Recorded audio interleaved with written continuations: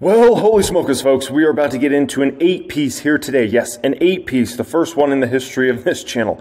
8 different videos for me to react to in this one, all right? All right, first one up here is NVIDIA is the best of the best. I want to listen to what this analyst has to say about NVIDIA stock. Then we're going to get into this one. Greg Branch, who I would say has been very bearish on the market. Let's hear what he has to say. The market rally is going to continue to run. Are we flipping even the most bearish people over the bullish side? This is getting interesting. Speaking about bearish, folks, what about Mr. Short Hills Capital, Steve Weiss? Where is he at in regards to this market? We're going to react to that one. Then we're going to react to this one. Stephanie Link sells Nike. Want to hear her reasoning behind that? I view Nike as a huge buy the dip opportunity for this next 6 to 12 months. Other people are selling it right now, so I would love to hear her perspective on that, right? Then we're going to go ahead and react to this one. Biggest bull on Wall Street suggests his 2024 price target may not be high enough. Okay. Amazon is positioned really well for 2024. I want to hear what that analyst has to say. And then I want to react to this analyst here, Amazon. Hear why Moffett Davidson analyst favors the stock. And Amazon is the 3rd biggest position in the public count. So I think it's an important one to kind of hear what these folks are saying. And then last one up here, Ed Yardini is going to speak about the economy, kind of how he's feeling about the market. So 8 little clips for me to react to in this one. It's a beast of a video, but folks, I appreciate you joining me. Thank you for being subscribed. Thank you for being here. Also, if you haven't got to take advantage of my 45-minute video, the free one, check out the pinned comment down there. It goes into exactly how I plan to invest in 2024. You should get some good value out of that one. I can email that over tonight or tomorrow. All right, guys, let's get into this. NVIDIA, joining me with where he's finding opportunities now is veteran tech investor Paul Meeks, currently a finance professor at the Citadel. My middle school friends are laughing, Paul, because I called it the Citadel when I first moved south. So anyway, glad to be able to redeem myself. Welcome. Great to see you. So Thanks for having me. What would your thoughts be about Apple as a stock right now? Yeah, I don't think Apple is a viable security present. You know, right now it's trading for about 5 or 6 times what Wall Street is expecting for its long-term or secular growth rate. And yes, it's a great company. Does it deserve to be a $3 trillion market cap going to $4 trillion? I think going forward is going to be tougher and tougher to achieve those gains. We know the company has shrank revenues every quarter for the past 4, might even unfortunately do the same thing this quarter. And so I don't see the upside, particularly after the stock has done so well in recent memory. So among the Magnificent Seven, among the mega cap tech stocks, it's not on my list. Very interesting, as its market cap sits right on $3 trillion today. You do like a couple of the other ones, though. Alphabet, for instance, Amazon, Microsoft. I see a lot of them up here. Meta as well. Ooh. Yeah, so I like among the Magnificent Seven. My favorite idea is NVIDIA, and I know it sounds a bit cavalier to say and not particularly creative, but here's a company, again, we talk about the PEG ratio, PE to growth, like I just mentioned for Apple. Next year, the company should probably grow its revenue and earnings per share at about 70%. And its PE ratio is not even 30 times. It's actually not that much higher. No, technically the forward P is lower than Apple's forward P. Let that sink in for a moment, okay? In Apple, we don't even know if their stock's going to get growth. Even if it does, it's going to be a small amount, right? NVIDIA was almost a guarantee that it gets massive growth. So, that's the S&P 500 that'll be lucky to grow its EPS next year at 5 to 10%. So NVIDIA is my best of the best. But because I don't see a recession in this country, and I do think that digital advertising will remain robust, I do like Alphabet, and I do like Meta. And as my number 2 after number 1 NVIDIA AI plays, I do like Microsoft. It's come a long way, but it does have a little bit of more upside, in my opinion. I see Micron on this list as well. I did get a question from a viewer, Paul, about Intel, which is about doubled this year, if I'm not mistaken. Wondering if that's a name you could bet on for next year. I don't know if you're, consider yourself a chip analyst per se, but what would you say about Intel's prospects? Oh, I know the company very well. I think under Pat Gelsinger, the company is better managed. It remains to be seen if their entree into outsourced manufacturing is as wonderful as the bulls claim it's going to be. I do think that they will have a little bit of bounce back in the PC business next year, which still drives Intel because PCs should have a unit ramp next year after having a couple miserable years. But right now, that stock is very expensive based on what I see is its long-term growth, both top and bottom line, of probably 5 to 10% best. Fair. So right. I would not buy it now. If I held it, maybe I'd hold it a bit longer, but I think that stock is expensive. That's fair. That's fair. No disagreements there. Next one up here. The market rally will continue to run, and this is coming from a gentleman that is, let's just call it, seemed much more on the bearish side over the year. He expects a 20% correction in Q1 and says a Fed hike is more likely than a Fed cut to start the year. So he's still bearish. Okay, I think that's what we're getting right off the bat. 20% correction in Q1. I'm expecting a correction at some point in Q1 as well. But how big of a correction am I expecting?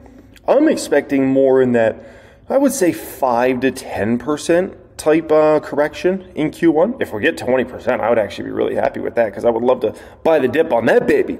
But my expectation is more in that 5 to 10% range in terms of a correction at some point in Q1. And she's the CNBC contributor and founder and managing partner at Veritas Financial. Greg, listen, I give you credit. You're sticking with it. You're not throwing in the towel. Why not? What gives you such conviction as the stocks just continue to rip higher? Well, Kelly, I have to see the underlying data change. And so while certainly the Fed's posture changed, which was a surprise not only to me, but I think the vast majority of bulls will say that that posture change was a surprise as well, the underlying data really hasn't. And so, yes, back in October or back in late September, what kicked off this rally is that we saw core growth of CPI go down to 20 basis points. And we saw the jobs number go down to 150,000. And what some of us warned at the time was that you couldn't extrapolate a new paradigm for that. And that's exactly what happened. We saw core bounce back to the bandwidth that it's been in for the last 16 months of 30 basis points. We saw jobs number bounce back to 199,000. We saw unemployment retrench to 3.7%. And so when you look at these key numbers, we've been in a holding pattern for the vast majority of 14 months. And so while the year over year number continues to decline, the month over month number hasn't seen much disinflation at all. And as we get to those, look, we just got some negative PPI readings. Right. And remember, it's not goods that we're worried about, right? It's the services that we're worried about. And so that gets us to the other number, which is the unemployment number. And we're still at historically low claims. And so I don't see anything that is moving us from 3.7 to what the Fed indicated what they need for a 2% baseline inflation, which is about 4.4%, particularly if they're going to ease in posture, if not policy. And while those numbers remain the same and the base effect becomes less favorable, what we're going to start to see is that year over year number is going to start to appear as though inflation is retrenching, and it very well may be. And so until some of that underlying data changes, I just can't change the outlook that it's more likely that they raise minimally, but that they raise before they cut. Greg, that also doesn't mean that people should just not invest or not be in the market because they're scared of what could be or what could happen or anything else. Is there any way that investors put a shopping list together for what to buy or what to sell based upon this kind of an outlook? It has to stand to reason that people still have to be invested in this kind of market. Yeah, Dom, I have my own shopping list, in fact. And so you're exactly right. And what I've failed to mention is I don't see a specific catalyst necessarily in the first month or two of the year. So I do believe that this rally will continue to run, even if ever so slowly, until the items that I've mentioned become more apparent. And while we are running, I think the key thing to do is look at three areas. The first is those with very strong secular tailwinds, even though they may seem a bit expensive.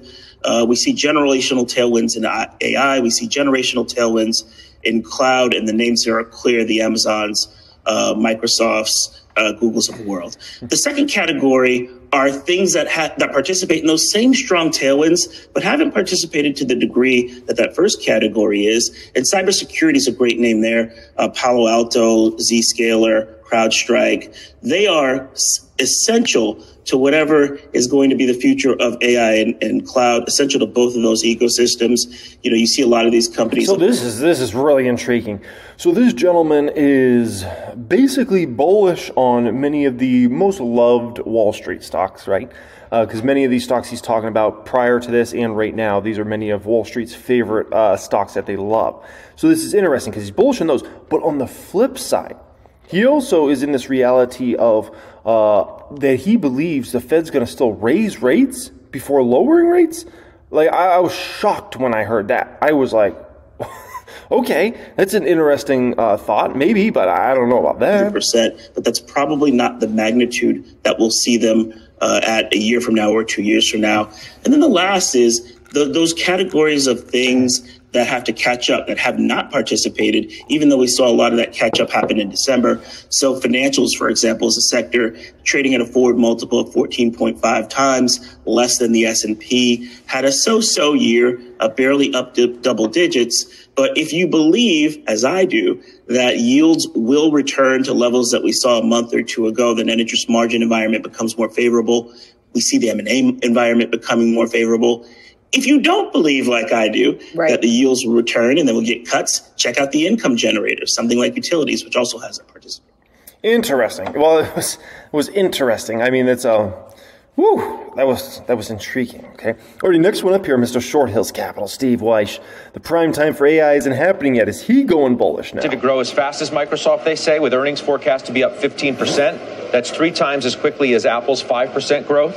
The stock trades for just 20 times, a discount, they say, to both Microsoft and Apple's 30 times, and it's gained 50% this year, but the multiple hasn't. Correct. And the cloud business has been defined as being disappointing, witnessing growth of 22%. That cloud business is going to accelerate in 2024. I think it's a very important exercise to think about the Mag 7 and tactically understand where you're actually going to see the outperformance in the upcoming year. I agree with this call when you look at Alphabet relative, certainly, to Apple. And by the way, Apple has been the underperformer of the Mag 7 so far year to date. It's up 48%. All right, it's up 48%, but it's the underperformer of the Mag 7. If I look at the 2024, I see Apple underperforming once again. But I like the position that Alphabet is in, as long as you tell me, again, I go back to what I said before, the economy holds in. We don't see the deceleration, because if we see the deceleration,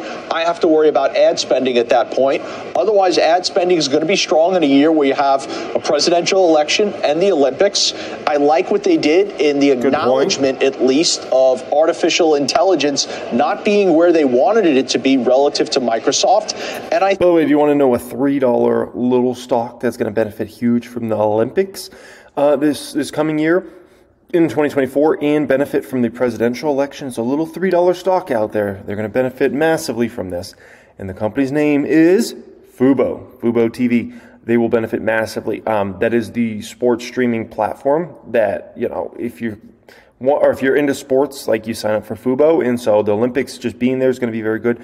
Advertising dollars are obviously massive because, obviously viewership's insane for the Olympics, right? And then on top of that, you got, elections coming, presidential election, big money being spent, right? And, a lot of that money is going to go to, obviously, the Metas and the Googles of the world, but a lot of money is also going to go to somebody like a Fubo that, people are watching their TVs, and you need to advertise to very specific people that live in very specific zip codes, very specific neighborhoods and whatnot, right? And so that's going to be ultimately, let's just call it a big benefit for many companies, and Fubo is just one of those little secret companies about Alphabet has the clear potential to be a leader in the Mag 7. Nonetheless, Fubo's advertising revenue should beast in 2024. If it doesn't go up substantially in 2024, I'll be extremely disappointed. It should skyrocket in 2024. Lastly, the last several years, they've been buying back stock. They're actually implementing the Apple and Microsoft strategy. If they continue to do that, I think this is an obvious name that you want to continue to own as a core holding. Weiss, you own it as well. And Barron's is not naive to the fact that, they suggest the company was caught off guard by Microsoft related to AI, but that it quickly regrouped. And if there wasn't a perception that they were still going to be a player and a major one, the stock wouldn't have done what it has for this year too, which is no slouch either. It's right up there with Microsoft. On a day, by the way, where there's reports and we're talking about OpenAI having a valuation of $100 billion. Look, very few companies have a product that becomes a habit, that are habit forming. We had cigarettes and that wasn't good for you, but we've got Google. and that's habit forming. Where else do you go? You go to Chrome, you go to Google. They've got a massive installed base when you take a look at their operating system. Yeah, but the whole point, though, of this the skepticism is that, yes, where do you go? Right. You always did go. The question is, are you going to continue to go? But here's my point. For all the hoopla about AI that we've seen, it's not really primetime ready. So Microsoft came out earlier. Chat is. Chat, but not really. If you take a look at Chat, I mean, it's usable, but it's not where it should be, where you're going to rely on it all the time. Right now, I'd say it's more than intellectual curiosity. So my point is, when you have a habit from a company that's a habit, that is not a startup where they can be put out of business by Microsoft. What it does do, it gives them a lot of runway to catch up, and they can catch it up. And by the way, Meta's not the only company that got more efficient over the last year. So did ChatGPT, to be fair about this, folks, I think this is important. I talk about this. It is very possible that that's not even very relevant in 5 or 10 years from now. You might say, how is that even possible? They're talking about $100 billion valuation now, blah, blah, blah. Here's the deal, okay? I grew up in the age of the computer coming to life, which was really the 1990s in terms of the internet age and like the masses starting to adopt computers, right? And I remember in school as kind of like a middle school, even high schooler, I remember when I would go to search something, I would use Yahoo search and also use a service back in those days called Ask Jeeves. That's what it was called. And maybe some of you guys know, Yahoo search and then Ask Jeeves. But those were like the popular ones back when I was a kid, right? It's called middle school, high school. And then what did I start using by the time I got to college and beyond? It was Google search. And I was like, holy smokes, Google search is far, better than these other products. And I just, from college on, it was always Google search. And obviously we know, the business that Google's become. So, you might be experimenting with ChatGPT today and over the next few years, but it's very possible, and it's not a for sure thing, but it's very possible, like that's not even a relevant service in 5 or 10 years from now. So it's just something to kind of keep in mind. I saw this happen with search. There might be a far exceeding product that's far better than ChatGPT, right? Maybe there's not, or maybe there's going to be. Like, it's just something that's a little food for thought in regards to that, right? Because, Yahoo used to have huge market share in the search market, and Ask Jeeves used to be huge, and now almost no one searches with those platforms. It's all Google search. Very efficient. They got rid of a lot of vanity projects. Google search got so dominant that now the government's trying to come after them. I mean, for monopolistic powers, like it's crazy, right? Decide where they're spending their capital. They are buying back stock. So that's why I own it. To me, you've got regulatory issues, but those same regulatory issues are facing Microsoft, they're facing Apple, they're facing Meta. So these guys don't care about any of that. They're like, yeah, well, the regulatory issues may be there, but Alphabet might be worth more broken up anyway. Exactly. And that's always, that remains to be seen, but that's going to keep the bid under the stock. And why, when they lost that lawsuit for last week or the week before about the App Store for gaming, the stock didn't budge. I was kind of surprised at that. I thought there'd be a short-term opportunity to buy more, but I never got it. Yeah, Jim Lebenthal, you own this too. It's the time of year you're in, though, Steve Weiss, in all due respect. I mean, we're in that very bullish time of year. No one's looking at anything bad news right now. People will start looking at bad news again in Q1, but right now everybody's just focused on up until end of the year. It's actually my biggest tech holding, Scott. And apropos of our earlier discussion, I think this is a stock you can buy right now. That's my opinion, based on also an opinion that the market has held this stock back still on the belief that Microsoft is going to eat Alphabet's lunch. I think that's kind of Brad Gerstner's position. I think that's a mistake for the reasons that Steve was just laying out there. And, as Joe was pointing out, unless things really fall off the cliff, the advertising business is going to be good. The web services are going to be good. This video is not synced to his audio at all. Maybe 70% that of Microsoft. I think that's a bargain. I don't think it should be at a discount to Microsoft. Bryn, you don't like it. Why? Well, I mean, not that I don't like it. We all use it, but I think Joe did a wonderful job. Right. You own a lot of these. You own a lot of tech, but you don't own this one. Yeah, exactly. And so I think Joe did a great job on the thesis. So my question is, well, why is it still at a 20 multiple? And when I look at it and take a step back, the two big things is 90% of the revenues are ads.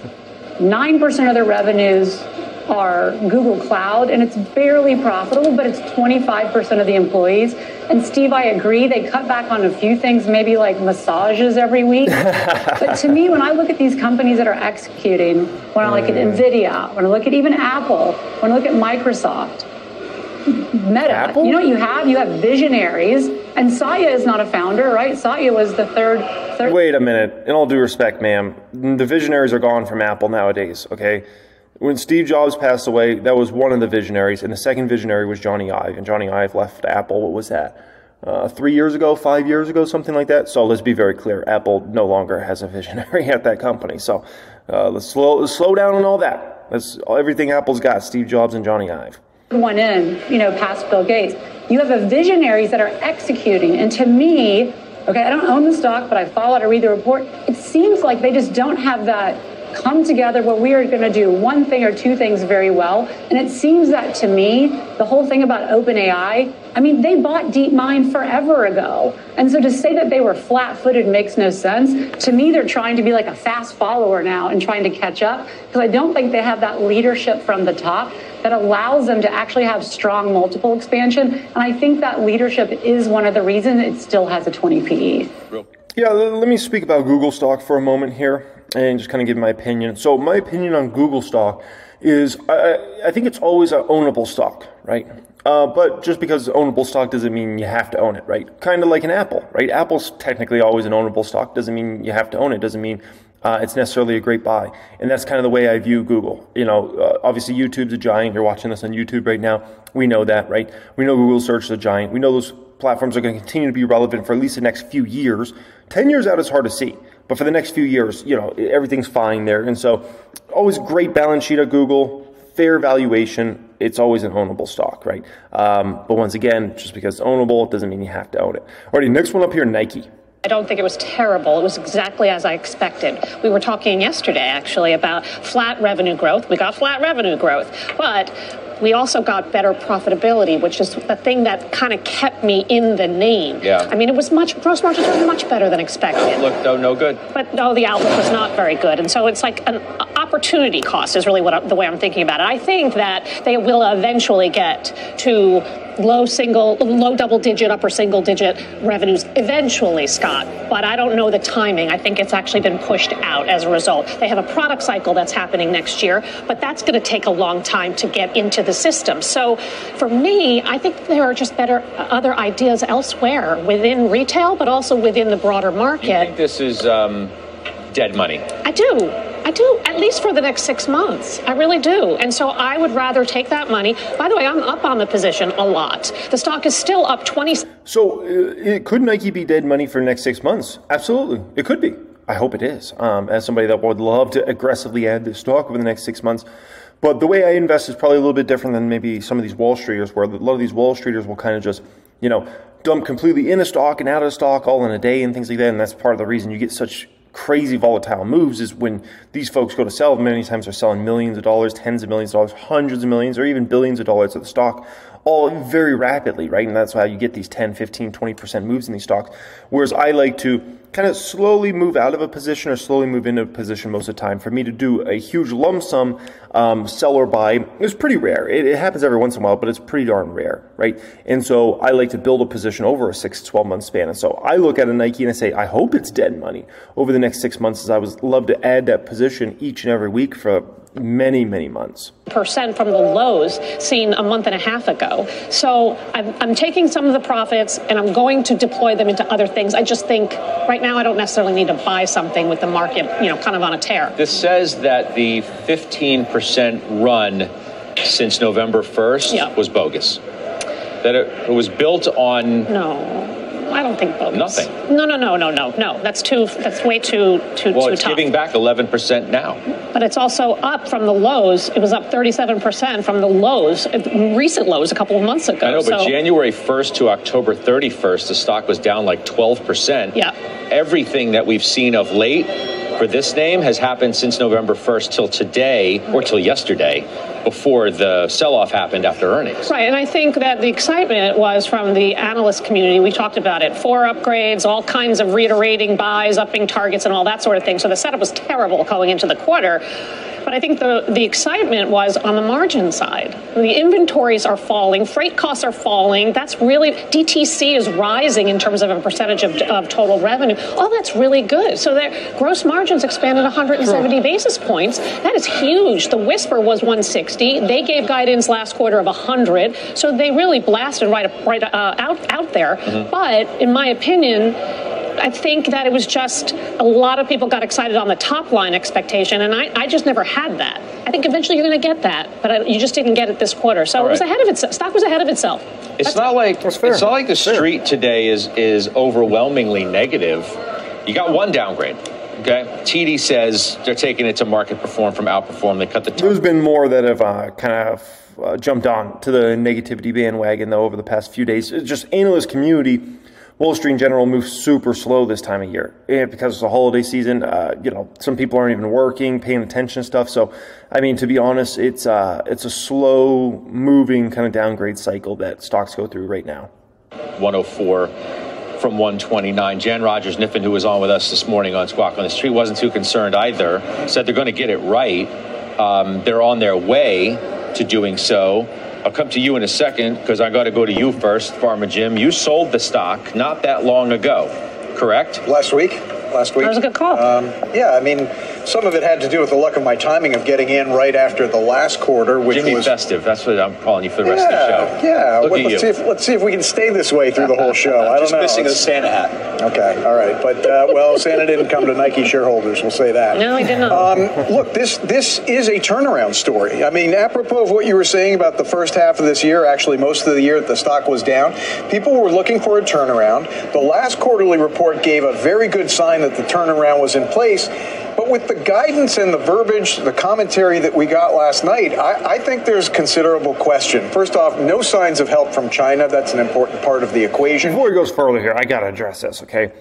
Do I view Nike as a turnaround company, a turnaround play like he talks about there?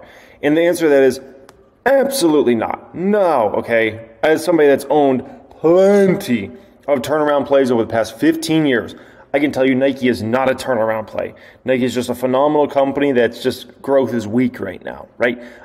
As it has been for almost all retailers for this past 12 plus months, right? With consumer confidence being hit so bad, with inflation hitting consumers so bad, and with obviously, a lot of people just not having the funds to, let's say, go buy a new pair of Nikes or anything for that matter. I mean, look at almost all these companies that, are more well-established, either retailers or brands. I mean, they've had trouble putting up any sort of impressive numbers as far as their top line, right? That's all going to pass. And so Nike is not a turnaround company. I can tell you that much. That's preposterous. But what you really didn't want to see is softening of demand in North America. Foot Locker is an example of a turnaround company, right? Revenues going big time negative, profitability eroded in a massive way. That's a turnaround company. That's a whole different ballgame than a Nike. This is not a turnaround company. And you did see that. It was in line. It was in line. It was down 4%, but that was what expectations were. The verbiage is that they're seeing softening. You're out of the stock. Why are you defending it? Because I only think the quarter was the problem. The commentary on the quarter, Stephanie's right, though. The quarter was actually okay. It's the guidance going forward where they see softening. What they talked about sort of globally in North America. You can't have that. They talked globally about sort of consumers softening. Yeah, which includes North America. You can't have that. At this point in a turnaround, you can't have it. Now, I don't think Nike is fatally flawed. That's not what I'm saying.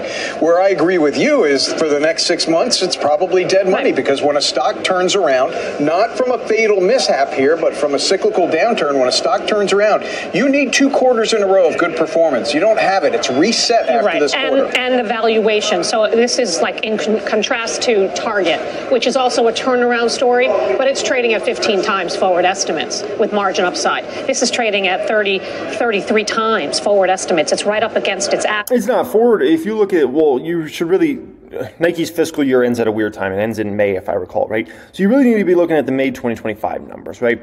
And you're, based upon what analysts have them at, I think you're at like a 25 times the May 2025 numbers. I think analysts are way off. I mean, the fact that Nike's now announced this up to $2 billion in cost savings, like, you know how much of that's going to hit the bottom line? Oh my gosh. Then if you add on a consumer that's in a better spot over this next 12 months and what they could do for the revenue line item for Nike over the next year or so, I think the company's going to emerge way more profitable than anybody in the analyst community expects, even the most bullish analysts. I think that's going to happen. There's just no room for error. Joe, you sold it November 1st. Yeah, we sold it November 1st. You own Lulu. Out of the Joe T ETF. If you walk back and see the reason why it was initially placed in the ETF, it was because of momentum. It wasn't, in fact, the quality metrics that we observe. The reason that we sold it was the deceleration in the revenue growth. There was clearly that Nike was losing a little bit of that qualitative nature. There are stocks that have a stronger degree of sensitivity, if you would, to the macro. And Nike clearly is one of those stocks. Fair. You know, Fair. if you think about everything that you heard yesterday, what you continued to hear was promotion, promotion, promotion. Heavy promotion. Why? Because they're up against a challenged macro environment, very similar to what FedEx said the day prior. And I think, to Stephanie's point, I don't see the improvement in that over the next 6 months. But you're not seeing a lot of discounting across the board in retail. I'll just go back to the conversation I had with Niffin this morning, who knows the landscape better than anybody. Said you're not seeing a level of bloated inventory and incredible discounting like you might have in the past. So maybe this is in some part a singularly Nike story. That Nike needs to get its you-know-what together, and it's not a read-through to any level on any other retail. But does any other retailer have the magnitude of the exposure globally that Nike does? Exactly. I mean, I would make the argument Nike is so heavily exposed geographically like no other retailer that we could really mention. So 100%. I don't know if that's fair. I think Nike's doing the right things. I think Stephanie's right. The margins were okay. They're embarking upon a $2 billion cost-saving initiative. It sounds like they're doing the right things. It just sounds to me like they're acknowledging that it's China, it's Europe, it's the Middle East, it's weak. Yep, 100%, 100%. Okay, next one up here. The biggest bull on Wall Street suggests his 2024 price target may not be high enough. Holy smoke, is this a no jokers? Dollar and the rate side specifically will bring in Wall Street's biggest bull for now.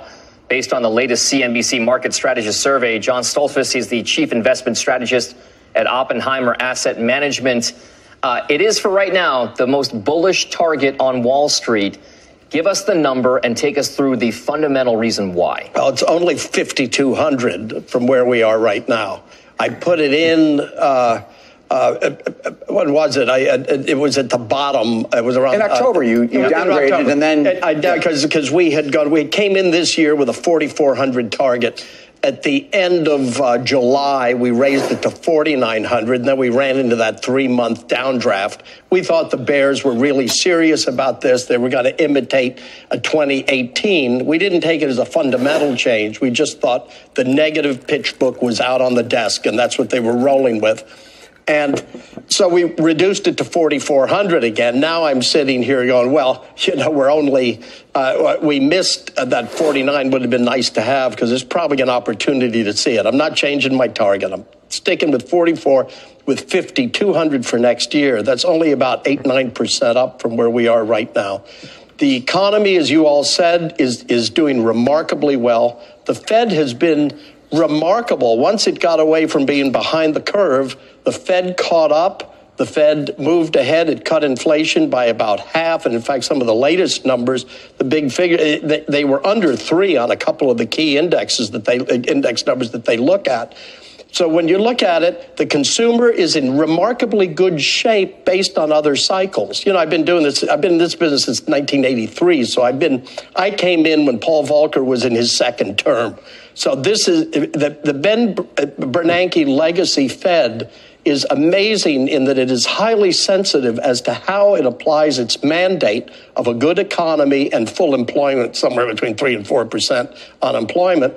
And it has been very sensitive. The only time it got really intense was that 475 bips hike last year. And since then, if you look at the whole cycle, it's been, 11 hikes and 4 pauses, or skips, as they call it. So we can't help but think that 5,200 makes sense. We're looking for earnings around 240, about 9% up from where this year is likely to come in at around 230.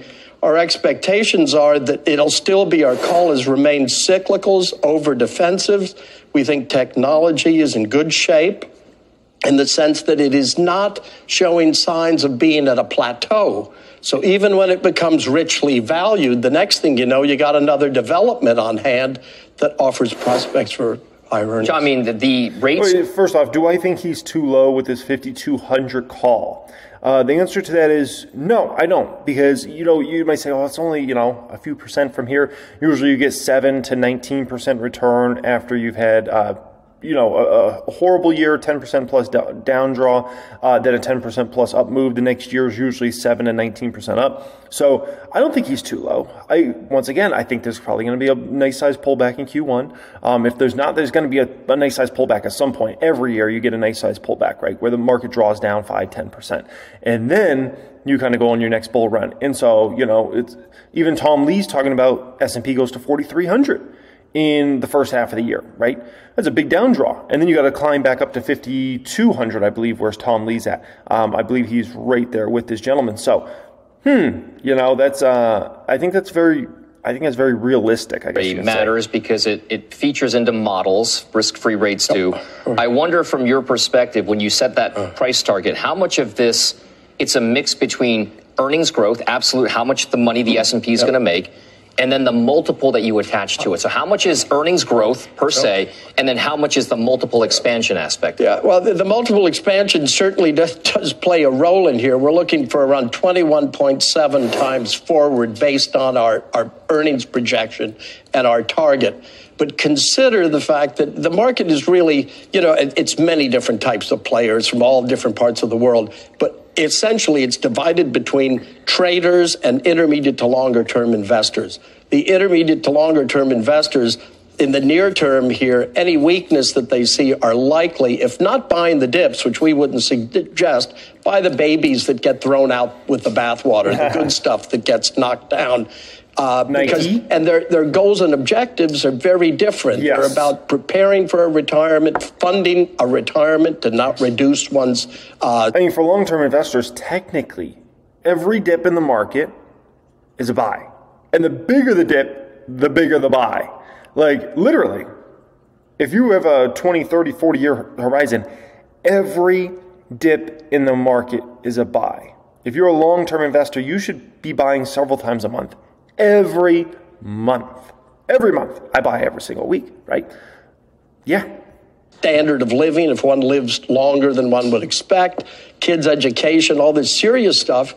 And it's not that the short-term stuff isn't serious. It most certainly is. It keeps liquidity in the market. But we think that it's opportunity for further broadening of this rally. When I last looked, I think the Russell's up from October 17th. It's up 25%. The smalls are up 24%, and they were in the toilet before. Yeah, no, and so it sounds like you're making the argument that this is liquidity driven, because when I hear 21.7 times when rates are 400 basis points higher than they were pre-COVID when we were trading at 18, it's hard for me to reconcile this in a world where, and I get where we are with the leadership of the market. I think it's very difficult to argue with that, but it's also very difficult for me to reconcile where we are on a forward multiple of almost 22 times. You're good with that? Yeah, I feel this price target on Wall Street right now is the exact same it was 2 years ago. Yeah. 2 years ago, the Christmas week of 2021, Wall Street's projections for earnings were 230. And here we are projecting for 24, it's 230. And the price target was around 49, and here we are looking at 5,000.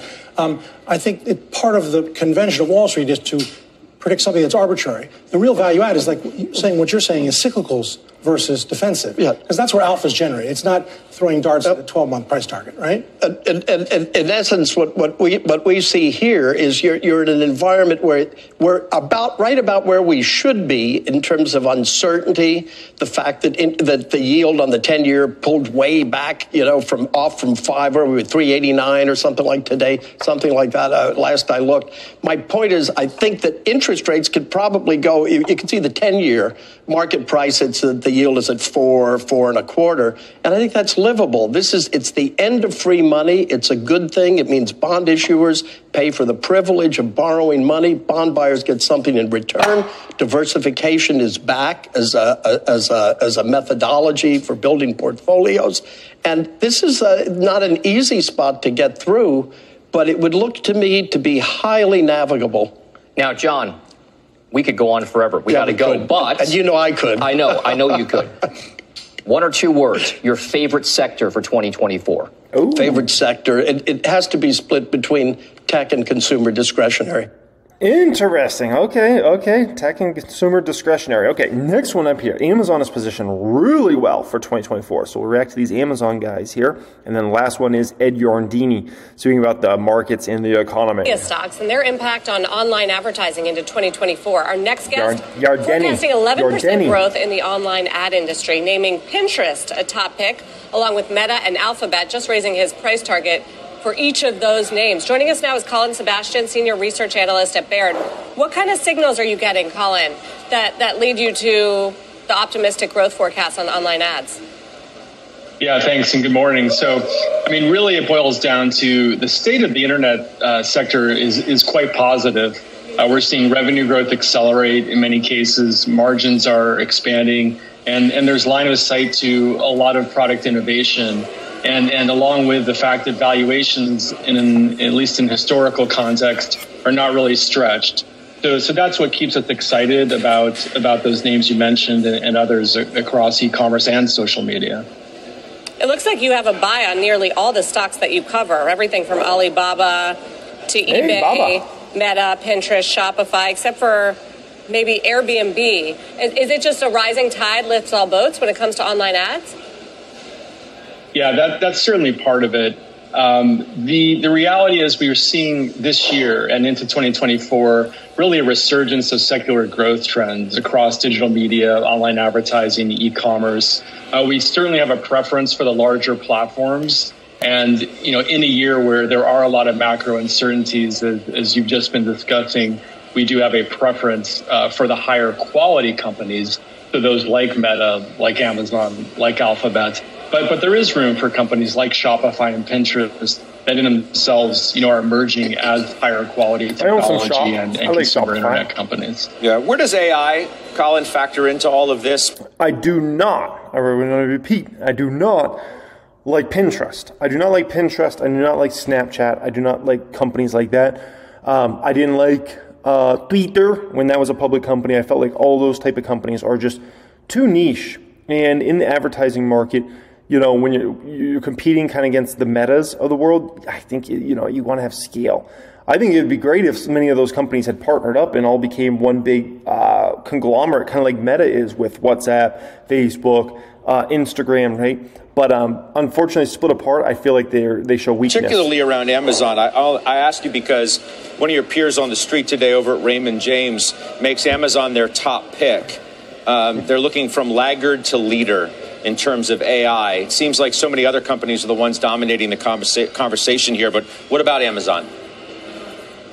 Well, for Amazon, on a broad level, you have that same context. You have faster growth, expanding margins, market share gains in online retail, and recovery in cloud. In terms of AI specifically, Amazon's strengths are fully in the infrastructure layer.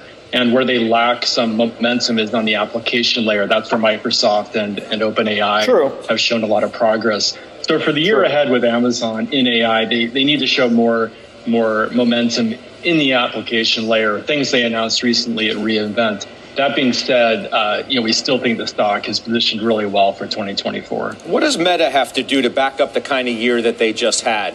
Not suggesting in any way they're going to, do 200% return on the stock, but to have any sort of outperformance, what has to happen? Well, first off, on historical levels, the stock trades below its typical earnings multiples. So, I think compounding earnings growth will be enough for Meta. Aside from that, there's still a lot of concern around competition from TikTok, for example. And there we're seeing Reels continue to take market share. Stories is still driving a lot of monetization on Meta. The part that may be less well understood is the fact that messaging, WhatsApp and Messenger, these are emerging as new billion-dollar businesses for Meta. We think that's going to be a major theme in the year ahead, and one reason why we like that stock. Yes, 100%. They always miss. They always miss WhatsApp. And it's like, does anybody understand how many people use WhatsApp? And that's almost an untapped monetization opportunity that, you know, Meta's just going to start tapping into over this next few years. Woo-hoo-hoo. Okay, you know, once again, Meta just has the beautiful thing about Meta and Amazon. Let me explain this to everybody, so everybody understands why that's the number 1 and number 3 biggest positions in the public count. Okay, listen, those two companies have so many growth levers all over the company to pull from. I love business models like that. That's why it's the number 1 and number 3 biggest position, because those companies all over the place, they have growth levers. Like Meta has so many monetization opportunities that are so untapped. It's incredible. It's like, you know, your house being under, I don't know, a gold mine or something like that, and it's like you can just go under and there's just a bunch of gold under there. You can you know, dig out or whatever whenever you want, right? And that's how I feel with Meta. Same exact thing with Amazon. Like when you think about how many untapped opportunities there are for Amazon to grow over the next decade, it's unbelievable. And so that's why I feel very comfortable in those sorts of stocks, and that's why they're both you know, top 3 positions in the public count. Let's get more into Amazon here. Releasing a new note with the 2024 outlook for internet and e-commerce names. Joining us now is the analyst behind that note, MoffettNathanson's Michael Morton. Michael, happy holidays. Great to have you here. Hey, thanks for having me. All right, so Michael, hard not to notice here that your picks are very closely tied to consumer spending. Making these your top picks, is that also just a proxy for your confidence that the consumer will continue to spend in the new year? Yes, more specifically, it's a reflection of where we think the consumer is going to spend. I would say Shopify is an exception to the rules. There's always exceptions to rules like this. But the consumer in 2023 will likely look similarly in 2024, and that will be a preference towards experiences, which are measured as services, and non-discretionary goods. If you look at our covered companies that sell things you don't need, they've really struggled to grow post-COVID as there was a huge pull forward. Amazon has a great exposure to non-discretionary. They get it to you faster than anyone, and we believe there's a lot of upside to profitability in their retail business as you see leverage through their logistics. Okay, so let me disagree. I disagree with this gentleman, okay? I definitely disagree with him. I believe the consumer in 24 is going to be very different than the consumer you saw in 22 and 23. Whereas, you know, 2020, 2021, obviously goods, right? World closed down, no travel, none of that stuff. And so it was all like good spending, right?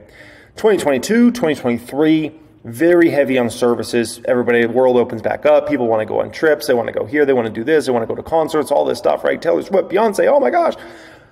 I think 24, we're going to get back to a much more even economy. And so I think the spending is not going to necessarily sway hard to either side like you saw for the last really 4 years, to be quite frank. I think we're going to look at a consumer in 2024 that's very, let's call it even keel with their spending between goods and services. And I don't think one's going to necessarily outshine the other.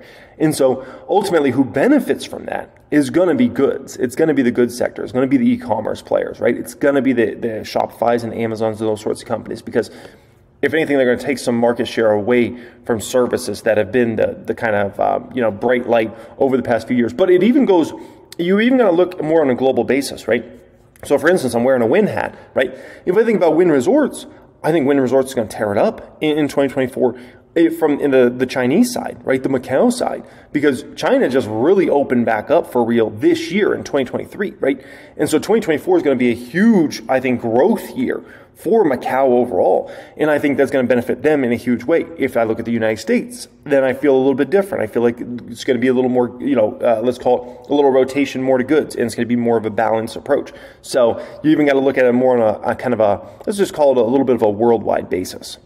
And Uber, as we all know, if you're trying to go out to dinner with family and friends over the holiday, travel to the airport, it's a great way to play the consumer's interest in experiences over things they don't need. So is that thesis, is that the reason why you actually lowered your price targets on DoorDash and Etsy? Yes, DoorDash and Etsy both have slightly different issues. DoorDash is a stock that we love, and we initiated on it in January. It's the profitability thesis has really played out. We are concerned about food delivery and its exposure to the same consumers that own student loans. If you look at the overlap of the app usage age to the overlap of where much of the student loans that restarted in October sit, it's pretty much a 1-for-1 ratio. Wow. And, again, we think the delivery business is a great business that's been misunderstood for a long time, but the consumer is going to see this bill show up at the end of the month with student loans kicked in October, and we think that food delivery could be one budgetary area they might cut their spending. Really quickly, since you mentioned Amazon as a buy, what do you think of today's news that they're going to start showing ads on Amazon Prime Video unless you want to pay an extra $3 a month to get an ad? Food delivery, you know, it's funny. Something that's made me a little less bullish on food delivery is it's amazing how many times I'll go on Uber Eats or DoorDash and then won't end up ordering something because, man, you really get hammered. Almost every restaurant in place charges more on Uber Eats or DoorDash than they do like if you actually just ordered from those companies. So you're already paying more for the product, and sometimes it can be several dollars more per item, right? Then you get hit with a million different fees that they charge you. My gosh, it's this fee and that fee and this fee and that fee, right? Then you got obviously your taxes. Then on top of that, you got a tip, right? And you know, I don't live that close, you know, because the way they built Vegas, the suburbs and the nice communities are like way out there. And so to get something delivered in my house, it's like quite a far drive. So I feel like I have to tip minimum like, $6 to $10 every time. So when I tack it on, I'm like, this order is costing me $20 to $30 more than if I just went and picked it up, or my wife went and picked it up, or things like that, right? And so I don't know, man. I maybe I'm the only person that feels like that, but sometimes I'm just like, I don't know if it's really worth it. So, I don't know. I think if you maybe live in a big city where everything's really close together, like a New York City, a San Francisco, maybe it's a little bit different if you live in downtown LA or something like that, right? Version. How big of a deal is this for investors and for the company's financials? Yeah, there's a lot of things to interpret through this news. First, it shows a cultural shift that has occurred in Amazon over the last 12 months. Again, as part of our thesis that there's a long run of profitability beats coming in the future, but that it's no longer just a free-for-all subsidizing everything under the sun. The second point is we love the strategy that they've taken. You've seen other companies that are starting to layer ads in where you need to opt in and say, hey, I want to see ads. Amazon, in very clever fashion in the way they like to operate, you need to opt out. So by default, you're going to start seeing these advertisements, and it will help subsidize the billions and billions of dollars that they spend on content every year. So it's just another check of the box reflecting this business's forward-looking emphasis on profitability growth. Yeah, Amazon, let me just let him finish and then I'll speak on that. Yeah, for Amazon, I don't mind paying for Prime, but there's something about having to pay that extra $3 to not have ads. Michael Morton from MoffettNathanson, thank you for your picks. Appreciate you. Have a great day. So the thing that is so sneaky with Amazon, no one talks about, right? Everybody, obviously the e-commerce business gets attention. AWS gets the most attention. But the sneakiest thing with Amazon's business model, and one of the other reasons I love Amazon stock, is because of the advertising business. No one really talks about it. It's grown into a giant, and it just keeps growing and growing. And now it's really the third, in my opinion, it's kind of the third pillar of their overall company. Alrighty, next one up here, the last one. Ed Yardeni on his feelings on the economy, market, all those sorts of things. 500 now tries for its longest weekly win streak in nearly 20 years. Joining us now, and where we go ahead, is Ed Yardeni, one of the biggest bulls on the street, and of course the president of Yardeni Research. Ed, it's great to have you on CNBC and Closing Bell again. Thank you. Thank you very much for coming on. You've got a 5,400 price target on the S&P by the end of next year. Why the optimism?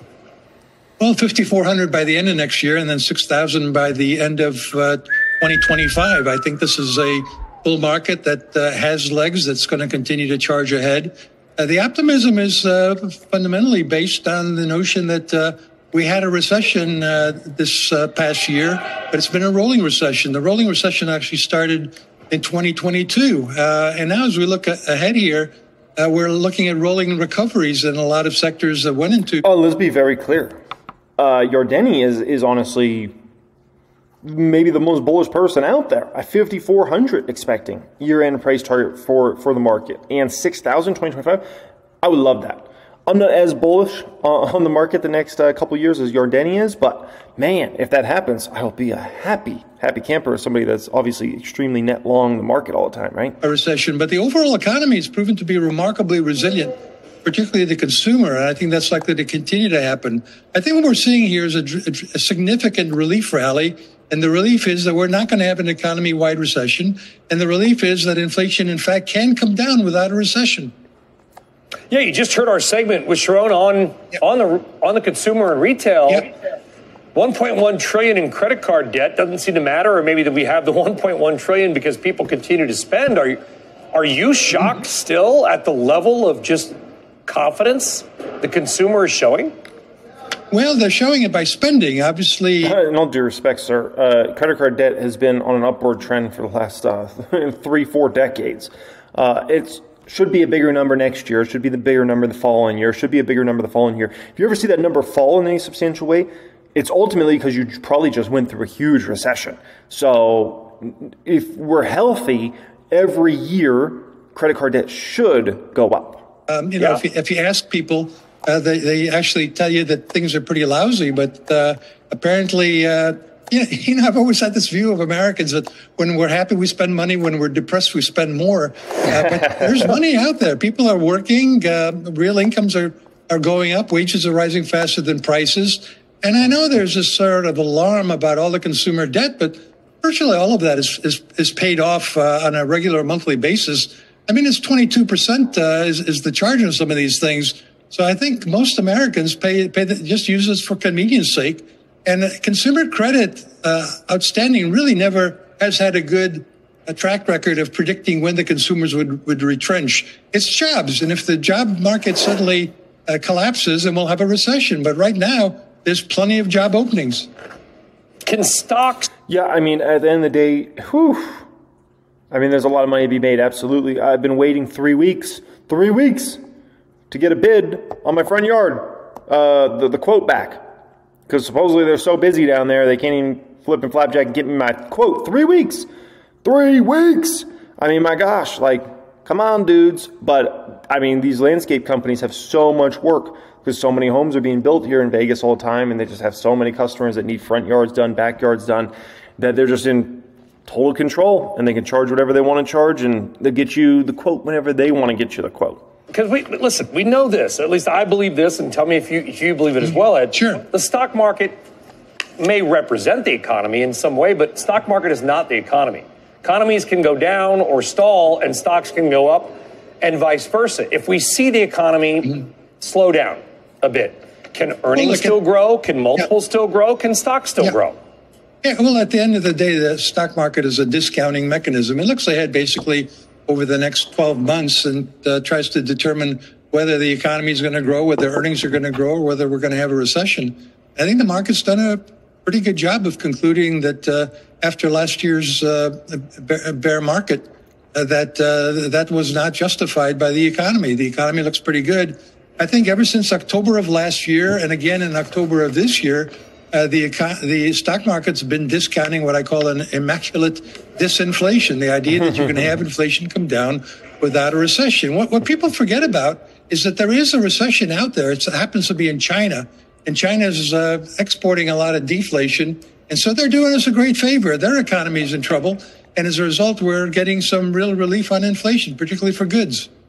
Good, well put, and we've been in kind of a rolling recession last really 2 years, to be quite frank. All right, guys, appreciate you joining me for this beast of a video. It might be the most beast video I've ever done on this reaction channel. Holy smokers, that was no joke. So I hope you enjoyed that. Make sure you subscribe to the channel if you're not already. New all-time high subscribers.